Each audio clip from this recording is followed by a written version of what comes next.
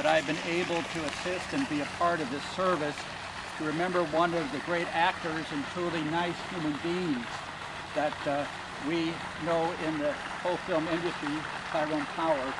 And I'm dressed today in my Irish clergy kilt because of his own Celtic ancestry. He was Black Irish. I'm very proud of that.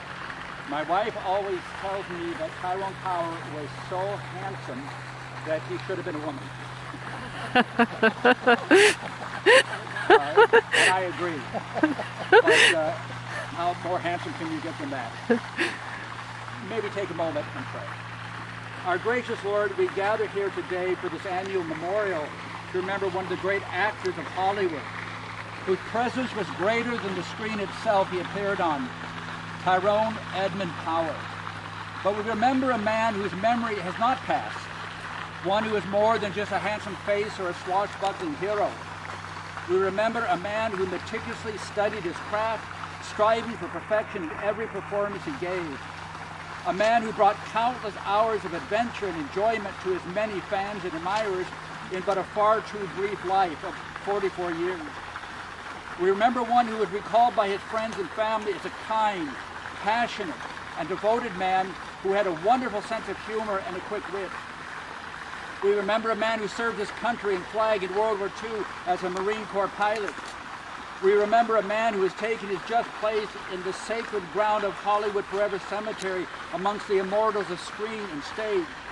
And we give you thanks for this beautiful day that allows us, even in the midst of those who have gone on before, that we can remember the vitality of life in the sweet smell of the green grass and the trees around us and the sun that spreads its pleasant rays and warms us in the gentle breeze.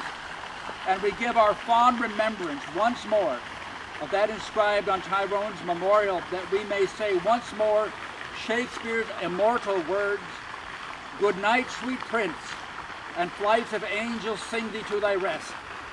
For this we pray in thy name, O Heavenly Father. Amen." I've been coming up here that long. That's the year that my dad introduced me to this man. He was watching a movie, and normally I walk right by the TV, but this time I stopped and turned and went back. And I asked my dad, I said, "Who is that guy?" And he says, "It's Tyrone Power. He died really young." That's the only two things he told me. But I looked at him, and it was magic, and it's been magic ever since. So I'm happy to be here. It's my first time speaking since 1971. And I'm going to read out of Romina's beautiful book that she wrote, and I'd encourage anyone who doesn't have this book to pick up a copy, because you will know this man like you've never known him before when you read this book. So the things that I chose, there's so many wonderful things. I chose an article for a newspaper that was written in 1945. And they wanted basically his philosophies and things that he thought about. So I'm going to pick 3 things of what he thought about life, death, and immortality. Life. I don't believe that I personally have reached a definite philosophy of life. I think one's philosophy changes as one's desires, position, and ambitions change. There isn't any age where one stops growing mentally, and so there isn't any age where one reaches a philosophy. During the past 3 years, I have changed tremendously, and my ideas on living have changed with me. Before the war, I used to be interested in a lot of trivialities. Like so many people, I was content to live in the fringe around life. I wasted a great deal of time worrying about incidentals instead of getting to the core of things. Another way in which I've changed is that I no longer believe in putting things off. There was a time when I used to procrastinate a great deal. Now I've discovered that doing things as promptly as possible simplifies life. Death. Life is trouble enough without worrying about something you don't know anything about. Naturally, the thought of death must be somewhere in our subconscious minds. We know it's bound to happen someday, but we accept it, just as we accept the furniture in our rooms without giving the separate pieces a great deal of conscious thought. Why worry about death? We know it's going to get dark tonight, but we don't worry about it. And finally, immortality. I believe in one kind of immortality. People live in the people they leave behind. There are probably people who have passed away who have influenced you.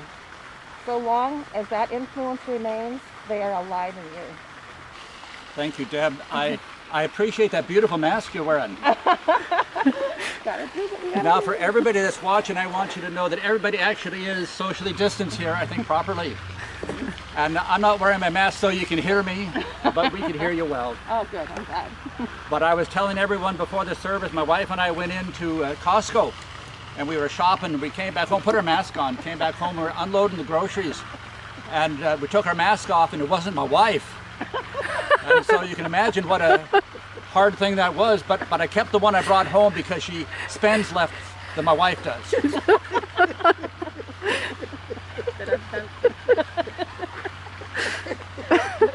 Yeah, talk to yourselves, exactly. Oh, see, that's what happens. Nope.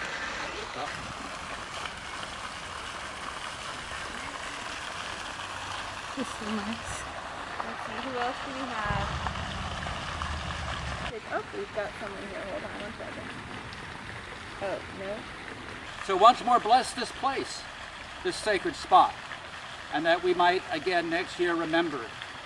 For it is in remembering, in speaking one's name, that they live in our midst.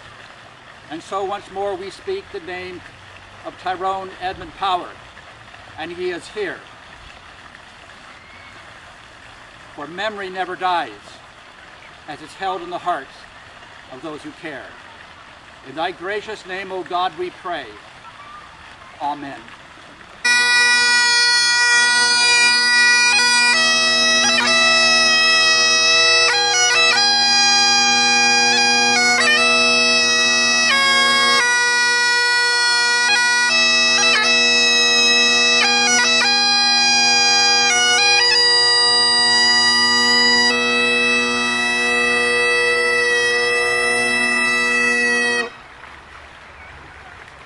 Thank you for being here with us today. God bless you all. Thank you. Amen.